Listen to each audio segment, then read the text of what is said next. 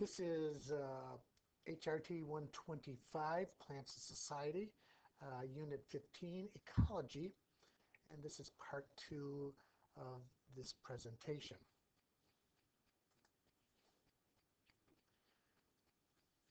In the first part, we talked about some biomes. You saw some pictures of the United States, of the world, with different areas. I'm going to talk a little bit about uh, many of these different biomes. Uh, you will be working together as groups or by yourself to do a presentation, whether it's PowerPoint, Prezi, or visual presentation on some of these different areas. And hopefully we'll get even a more in-depth idea of what these different biomes are. The taiga, you saw that. It's in the northern areas of the North American continent, the European continent. This is a forest, boreal forest.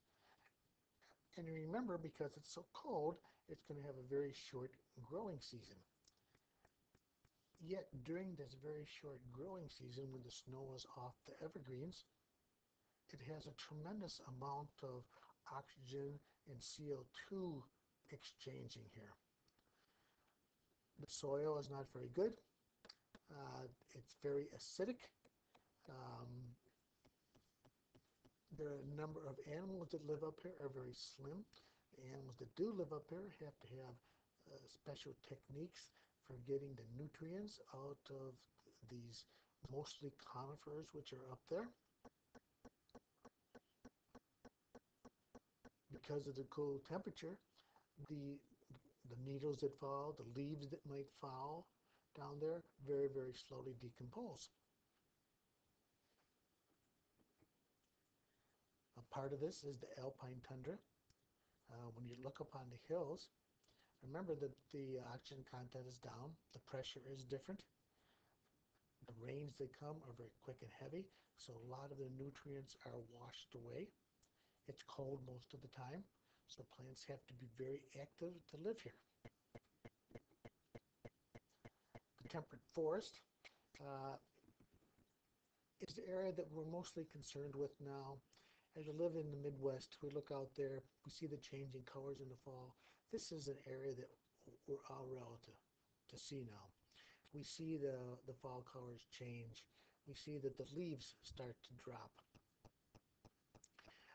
This is an area that there's a large amount of debris in the ground. The temperatures are warm enough so these decompose. We have little niches along the way here, for example, in the Pacific Northwest. Pacific Northwest forests, they get a lot of nutrients from salmon. The salmon come up the river, and the bears take the salmon out. And as they want to eat the salmon, the best parts of the salmon, they eat the ovaries and the brain, which has the most nutrients, and they discard the rest of the salmon out there. So if we examine the trees and the grasses out there for the DNA of salmon, we see it's very high in these things. So removing the salmon by putting dams here can affect the forest.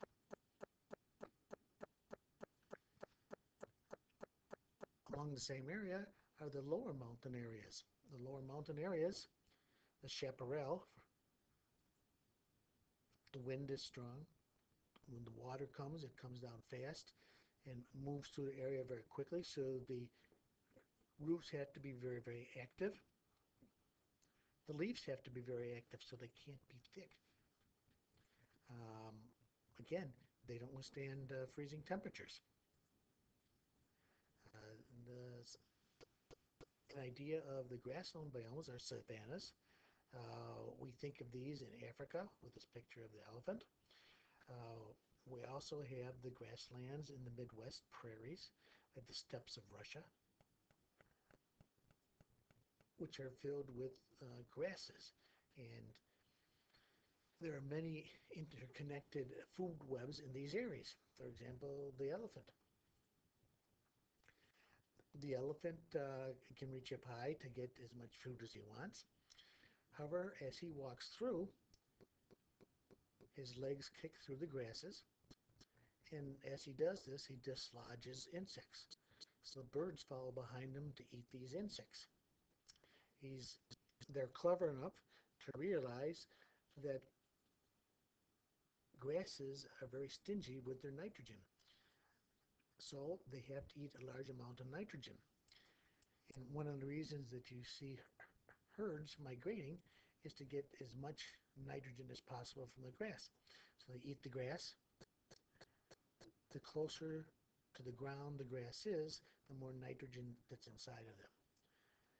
As they move along to different areas, you see more and more migration. The grass then continues to grow. They have fresh grass, and so better nitrogen for them to transfer into their own bodies. Another example of better nitrogen use is many animals then will regurgitate this back into their mouth, which is called chewing the cud, where they chew the grass a second time to get even more nitrogen out of the soil. The rainforest, we picture these in South America and Africa, filled with an abundance of plants that grow very quickly. The vines, lianas, grow very quickly. And what we find are different layers of how plants grow. There's a large amount of plants that don't receive much sun, which are in the bottom of the rainforest. They have thicker leaves. The leaves are shaped in such a way as to funnel water to their roots. We have lianas, which will quickly climb up a tree to get as much sunlight as possible. We have plants that evolve to be high up in the trees. Uh, for example, the orchids and bromeliads, their roots exist on water that may be found in the cracks along the trees. There may be water that rain, and so they're very good at extracting water very quickly. Again, each of these rely upon each other. The Brazil nut tree is found in this area. Its nuts require a specialized animal to get into the nuts. There's a special rodent that is able to cut through the outer shell of the nut and then move the seeds themselves from area to area. The Brazil nut tree requires a special pollination. And because of this, we cannot do Brazil nuts outside of the rainforest. The Brazil nut flowers require only male orchid bees to pollinate them. Male orchid bees come to the flower to get a special perfume that the female orchid bees like. Female orchid bees do not go to the Brazil nut tree. So if the orchid plant is removed from the Brazil nut tree, it sets off a whole cascade where it is not pollinated anymore because the male bees will not come there anymore. So we have to be careful with these huge webs and don't destroy them. Down in the south part of the United States, we had a wonderful civilization there. Cahokia is in southern Illinois. In both of these big societies, perhaps of well over millions of people, disappeared. And why did they disappear? Did they overutilize the land? Did they farm so much they got rid of the water? Did they build? Did they cut down all the trees? Something happened to them. Both of them were skilled farmers, yet both disappeared around 1300. What happened? Did they not understand sustainability? How many people can the earth sustain? What can we do? What would happen if the rest of the world had only one half of the United States standard of living? At this point in time, we cannot sustain that. We do not have the resources to feed all the people just at one half of the United States standard of living. What do we do about energy or the fuel? We have coal, we have oil. What do we do about this? We have to remember that we may run out of fossil fuel by the year 2025. What are we going to do about water? Right now, we use up 50% of the fresh water utilized all the time. In the previous chapter, I showed you a picture of a huge water table that extends from the Dakotas down to Texas. Trillions of gallons of water, which is being used up. How do we get that all back? How do we give enough water to the people in India when the Himalaya glaciers are gradually disappearing because of global warming? What do? We have to remember that we have to work with the earth to sustain all of our products. Um, Here's a picture of the land use out there. Remember that water comprises over 70% of the earth. So we have to look at this, that what do we do with the rest of the land? How do we save that? Agriculture uses only 12% out here. We are turning more and more of this into desert. How do we prevent that change? Sustainability is the way to do that right now. We can look at, here's an island in the Pacific Ocean, different years apart, 11 years apart. In both images, the tropical rainforests are the darkest color there. What has happened is the plantations came along, the trees were cut down, fires came along, and pretty soon we have hardly any tropical rainforest there. We have to find a way to protect these areas. We have to look in there and see, are there different ways for us to work with the forest? Is there a different way for us to save these trees so they come back? In the United States, for every tree that is cut down, between 5 and 10 are planted. So we have a way to protect that. Do we have to cut down the whole tree? If we cut down just one of the major stems, most trees will send off multiple shoots afterwards. We have to cut down every tree in a certain area instead of cutting down only selective trees along the way. We have learned that there are different ways for us to do this and to save the trees and to save the land. We look throughout the world here, and some areas are more in trouble than other areas right here. Here's some areas right now that we worry about. We worry about that we may lose them. We look into the area along the ocean. Because of global warming, we may lose some of the islands in Micronesia. We may lose some of the islands of Malaysia as the water raises. One of the things we found is that because of global warming, the water level is rising every year. It may be that in 20 years from now, the water level will be 2 feet higher. And if that's true, many of the islands of the South Pacific will be gone. Madagascar will be gone. All of the smaller islands in Malaysia will be gone, as well as many of the lands in the Mediterranean. We need to look at all these areas and see what we can do to save them.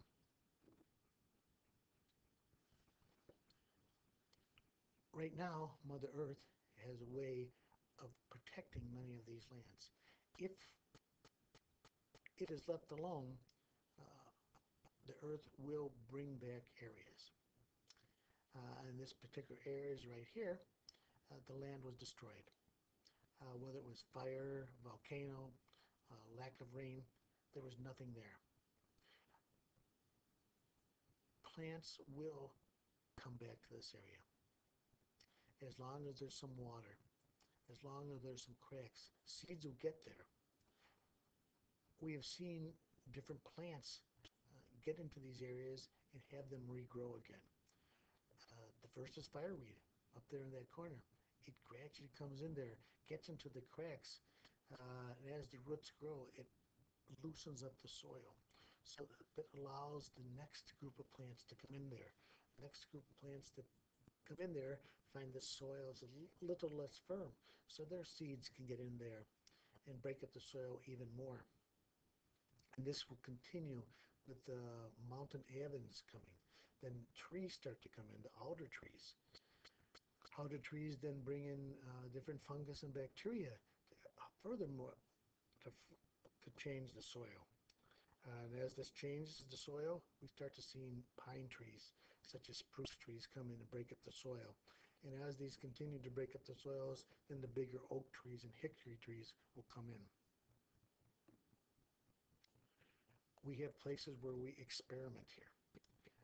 Biosphere 2 is an area in the southwest United States where we try to create different biomes so we can see what can we do to save them. If one dome is a desert, one dome is a tropical forest, what can we do to change the soil? What can we do to change the entire environment to save these different biomes? We have to learn that we need to utilize other biomes in a more productive fashion. Only recently we've discovered that the forests have different plants out there that we can utilize. Years ago we discovered that on the rubber trees we could take rubber or latex out there and use them to make tires, use them in different fashion. Now we're learning that there's many other products that we can use. For example, different nuts. If you take nuts and bring them to poor countries, this increases the amount of nutrients that people have. So that instead of giving milk and meat to poor countries, if you give water and nuts, you may actually increase the amount of proteins and calories that poor nations may get. People in the past saw that these were very important, but we have ignored it until recently. There's different plants out there that we have not utilized before. Canaf is one. We found now that we can take this plant that has not been utilized until recently and use it for a variety of different products. We can make it into paper. We can make it into clothing. We can even take the oil from its seeds and use it to run machinery.